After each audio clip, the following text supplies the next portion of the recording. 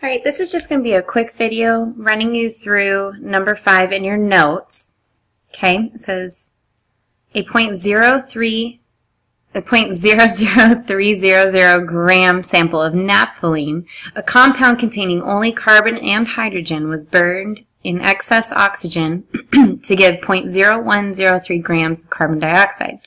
Determine the empirical formula of naphthalene. The formula weight of naphthalene is 128 units.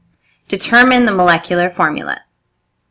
So as you can see, I'm just setting up the problem so we can see the reaction. I have labeled that we have oxygen in excess. I've also gone ahead to label how much of each of the two, the reactant and the product that I have. This is going to be important for us. So since everything is given to me in grams, we have to figure out how much carbon we have in grams and how much hydrogen we have in grams. We're not going to really worry about the oxygen because it is in excess. It is not the one that drives the reaction.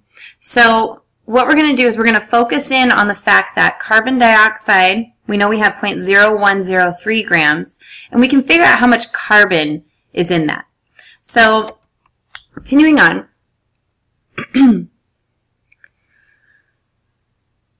once again, just because of the grams.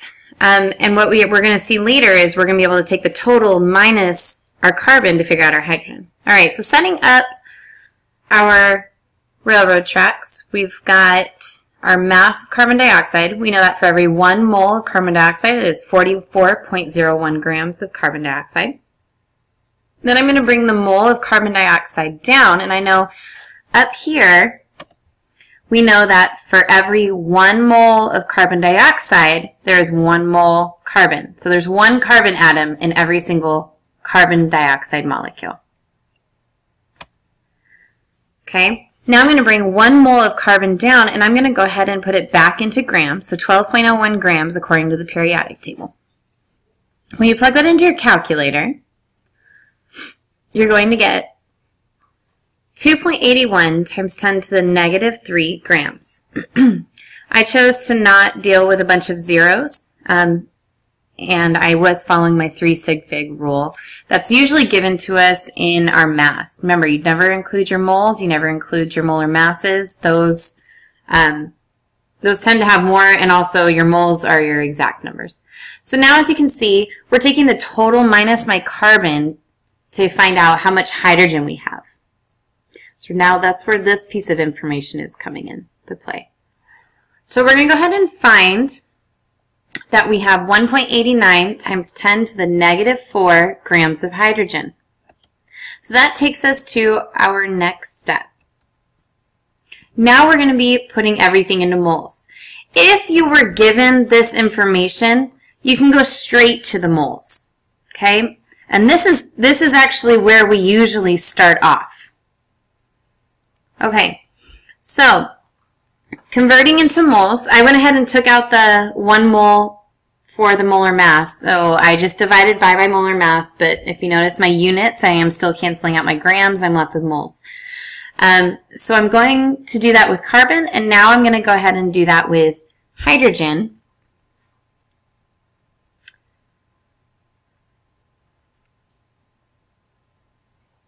Okay. And so as you can see, dividing each one by its molar mass, we found carbon to be 2.34 times 10 to the negative 4 moles. And we're going to find that hydrogen is 9.36 times 10 to the negative 5 moles. Okay? We're going to go ahead and look for our smallest number out of the two, which is the 9.36 times 10 to the negative 5, so our hydrogen. We're going to divide each one by that to find our ratio.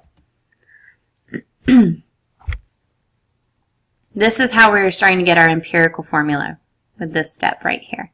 So dividing each one by 9.36 times 10 to the negative 5th, hydrogen is going to be 1, but when you plug in the other, you're going to get carbon to be 2.5.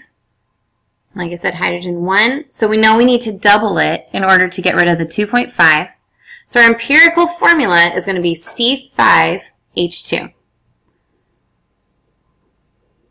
Now they also want us to turn around and find molecular formula. So what we're going to do is we're going to get the molar mass of C5H2 using our periodic table, and we get that to be 62.07 grams.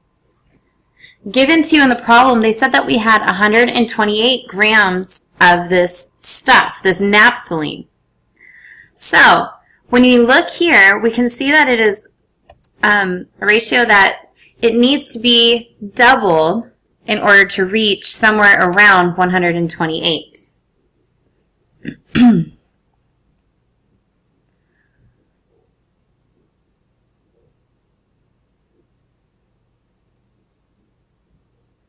So as you can see, now we're going to take our empirical formula and multiply it by 2. So our molecular formula, or how it appears in nature, is going to be C10H4.